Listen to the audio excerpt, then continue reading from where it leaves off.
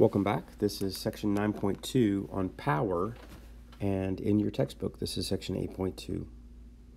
We've already learned that work is the product of force exerted over a distance, and its units are in newtons times meters, and we will see that this is a joule. A joule is the unit of work.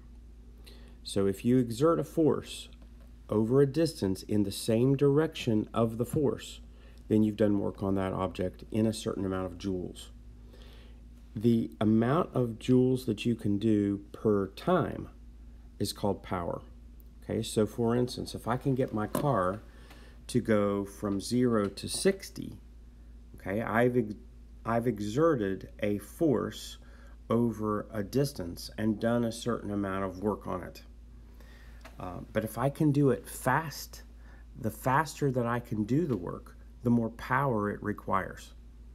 Okay, so I can climb to the top of a staircase, but if someone can climb those stairs faster than me, then they have more power. Okay, I can make my hand drill go around and around and around, but if you have a more powerful hand drill, you can make it go around faster. So the amount of work that you can do in a certain amount of time is called power. So power is going to be joules per second. A joule per second is going to be the unit of power, and we'll name it. You usually have to have some kind of a unit, and we'll have a unit of power. I'll tell you in a second. So the power is the work done in the time interval. So how much work have you done? How many joules of work divided by the time, and that will give you the power. I think you understand this, but the idea of power is how fast you can do work. So if you can do twice as much work in the same amount of time, then you are twice as powerful. Or if you can do the same amount of work in half as much time, then you are twice as powerful. So power has the ability to do something faster. The more powerful you are, the faster you can do work. We've named it after James Watt, who studied energy, and we're going to see that the joule is work and energy. It's the unit of energy and the unit of work. So we'll see that 1 watt, okay, equals 1 joule divided by 1 second. If you can do 1 joule of work, and remember that means that 1 watt is equal to 1 newton exerted over 1 meter in 1 second. If you can do 1 newton of force in 1 meter in 1 second, then you've done 1 watt of work.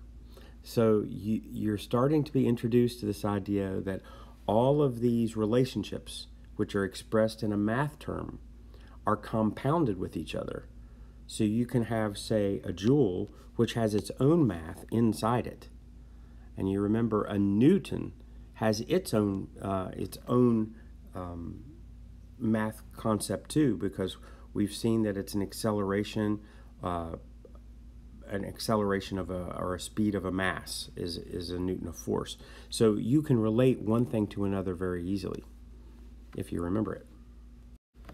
You can also see here that energy is related to work. So if the space shuttle is doing 33,000 megawatts of power, okay, so in order to do that, it has to use 33,000 megajoules or million joules per second.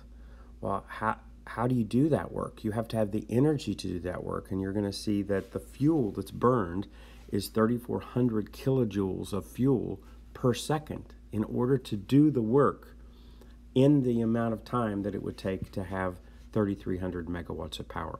So we think of megawatts in terms of like power plants, how much energy is being produced that you can send to people's houses. So I need you to be thinking from both directions. Work is moving an object, or say moving electrons through a wire, in the case of electricity, energy is then the ability to do work with the energy that you've stored by doing work in the first place. So it's kind of like your mind just starts spinning as these two things go back and forth related to each other.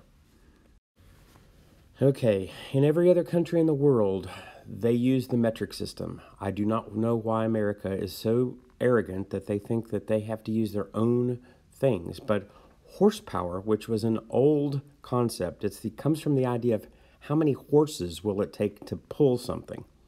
If you have a heavy cart, you're going to need 1 horse. But if you have a very heavy cart, you're going to need 2 horses. Or if you want to have 4 horses, you can move a cart faster.